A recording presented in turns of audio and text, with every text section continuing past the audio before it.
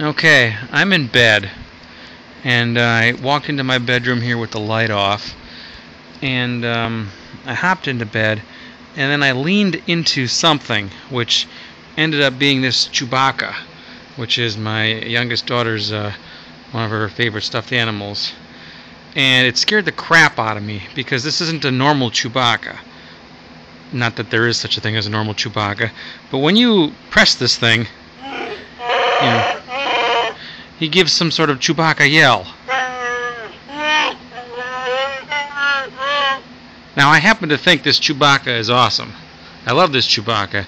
And the other day, my daughter crawled into bed with me one morning before I got up, and she brought Chewbacca with me, or with her. And she obviously left it in this bed. And when I fell into bed tonight, I leaned on it, and it scared the living shit out of me. I thought there was an animal of some sort, and it was fuzzy, and then it made that noise, and then I realized what it was. So it's Chewbacca, and he just gave me a fright. So, good night, Chewbacca.